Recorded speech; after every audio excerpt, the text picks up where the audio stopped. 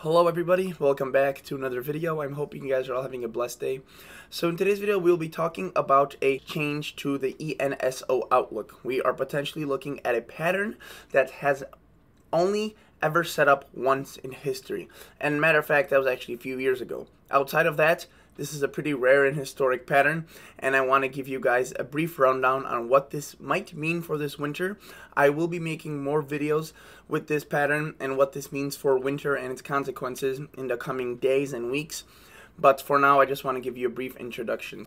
I'm going to do a quick rundown of the ENSO and what that is and what an ENSO, neutral, La Niña, El Niño is. This will only take a few minutes, but if you already know what that is, I advise you skip forward. But for those new that are watching and don't know. So the ENSO is a region of the equatorial Pacific Ocean in between South America and Australia, essentially. And whether or not these waters are cooler or warmer by half a degree, meaning if it's 0.5 degrees Celsius on average warmer, it's an El Niño. If it's 0.5 degrees Celsius, it's a La Niña. And anywhere in between, it's a neutral ENSO. So what I meant by we are looking at winters that are going to be back-to-back ENSO neutral. Last year, we had these waters that were just in between those 0.5 margins on either side, and this year it looks as if we may be seeing that again. At least that's what it seemed like up until a few weeks, up until recently, where now it seems as if there at least briefly will be a La Niña. And these El Niños, La Niñas, and neutrals are all tracked on these type of graphs. As you can see right here, we have different 3-month averages, and you can see that 0.4 negative, so that would be a neutral because it's in between. Here we have a El Niño in the red, a La Niña in the blue. And up until recently, it seemed as if there was going to be 2 back-to-back neutral ENSO years. And it most likely still will be, but there is going to be a little twist and a little change. So with their most recent forecast, the Climate Prediction Center now believes that there is going to be a brief period of La Niña conditions during the fall and early winter. Now again, how long these stretch, how strong is going to be very important on how this winter plays out, and unfortunately we still don't really know that. That doesn't change much in terms of the research that I did earlier with the fact that the second neutral winter is usually brutal. But it allowed me to see things from a slightly different light and a slightly different perspective. So again, looking back at that winter, 2020, so 2019, 2020, our first neutral, and in 2020, 2021, we had that La Niña. So notice that La Niña is, or was, quite a bit stronger than pretty much anything we will get. Even if we do trend towards a La Niña, it's very unlikely we will get a 1.3 reading for an average of 3 months there. And notice that as we got towards December, January, into February and March, this La Niña weakened quite significantly, and it was classified a weak La Niña. So naturally, I want to take a look at the winter that 2020, 2021 was, and many of you probably remember it. So this is an average 3 month of that winter. December through February 2021. You could see overall it was cooler for much of the United States.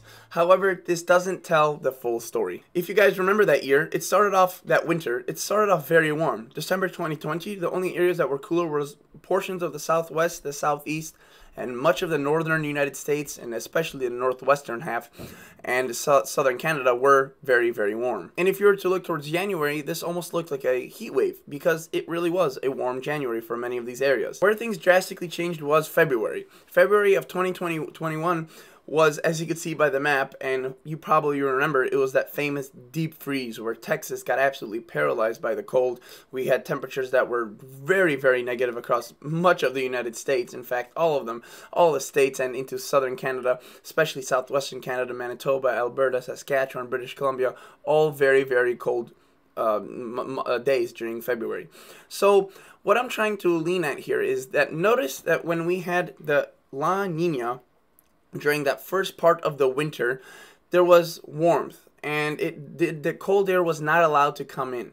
And then during the part where it turned it more into a weak La Niña, where the La Niña's influence was weaker, it turned very, very, very cold. And I believe I have a reason as to why that happened, and why when the La Niña faded and went more towards the neutral, we saw an explosion of cold air. But first, I need to give you a little bit of background about different patterns, and I need to explain a few things. The reason neutral ENSO winters are usually quite a bit colder across the North American continent, especially the US, is because the El Niño and La Niña are absent.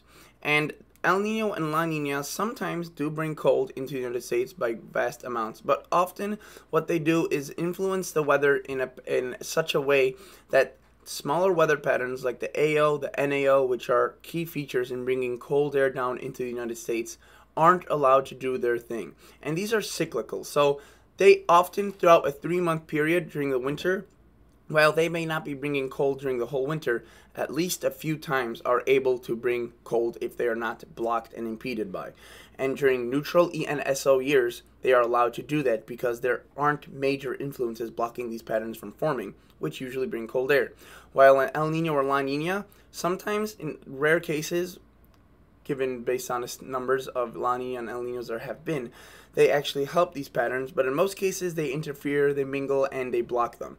So during a neutral, these patterns are allowed to essentially flourish and do their own thing, which doesn't necessarily mean cold all the time, but again, given how long winter is, that usually means at least a few Arctic outbreaks, which is why neutral ENSO winters typically tend to be colder. El Ninos and La Ninas are extremely complex, and their exact impacts and as to especially why it is that they happen are still being researched and are still unknown fully. So again, why a La Nina or an El Nino sometimes disrupt these NAOs, these AOs, it can be a question that honestly might not even have an answer, and it probably doesn't. But the thing is that I've observed and through research on these neutral years, neutral ENSO years, is that these patterns often have a lot easier time setting up during neutral ENSOs, and that would make sense based on the fact that we had that La Nina year that strengthened, we had warmth, and then it weakened, its impact waned, and we had cold air coming in. And if you go to the forecast of this year's potential La Nina, you could see that it is going to be a lot more brief and a lot weaker, even if you take the more aggressive scenario, a lot more weaker than what we had in 2020, 2021.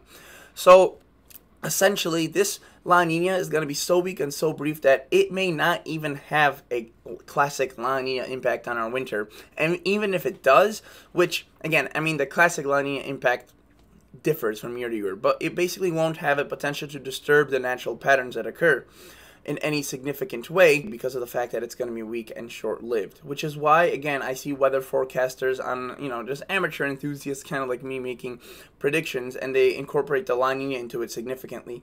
I do not believe it will be as impactful as they think, as even if I go back to this chart and show you, there are many, many times where, especially in that those 2 consecutive neutral ENSO years, which I showed you from 2013, 2014, for example, look how close it came to. It was pretty much a La Nina at points here during that winter, but it wasn't classified as a La Nina because it wasn't long enough.